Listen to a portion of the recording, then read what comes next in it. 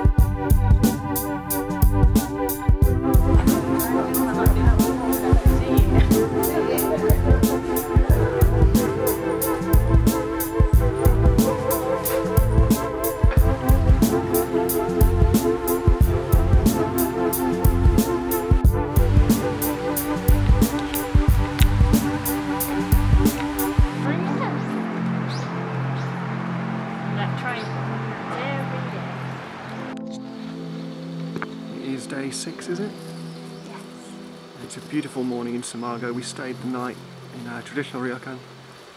We had a fantastic evening dinner and a fantastic breakfast, all using locally sourced ingredients and cooked by the owner's wife. And now we're off to catch our train to Kyoto in total. Yeah, we're going to get the bullet train for the last stage of the trip. It's going to go about 180 miles per hour. So that should be pretty cool. And that's it. It's a glorious, glorious morning. We've got the mountains behind us, as you can see. And yeah, it's looking fantastic at the minute.